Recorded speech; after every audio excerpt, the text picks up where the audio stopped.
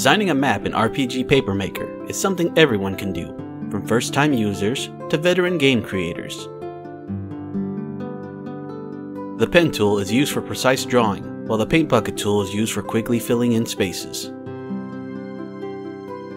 Designing your map can be done with a layer or with no layer, but drawing with the layer can help keep your first draft intact.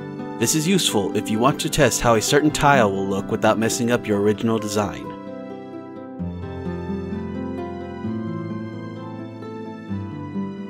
When designing the base of your map, you have two separate tile sets to choose from. Place your cursor over the floor option, then choose either floor or auto tile.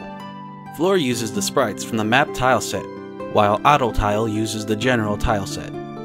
Floor sprites are typically used for filling maps with variation and unique designs, while auto tile sprites are used for creating connecting paths, such as roads or rivers.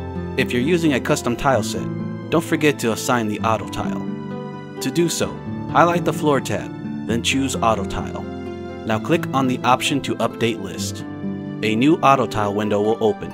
From here, select your auto tile from the complete list, then click the arrow between the two window lists.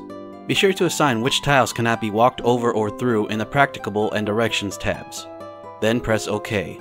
If your new auto tile has not been loaded, a drop-down menu should have appeared with which you can select it. Remember that not using a layer means that tiles that you draw overwrite the old ones. Be sure to use a layer if you don't want to accidentally make holes in your map. If you enjoyed this video, please consider liking and subscribing to the channel, or leaving a comment down below. This has been Sid from Digital Container, and I hope to see you next time.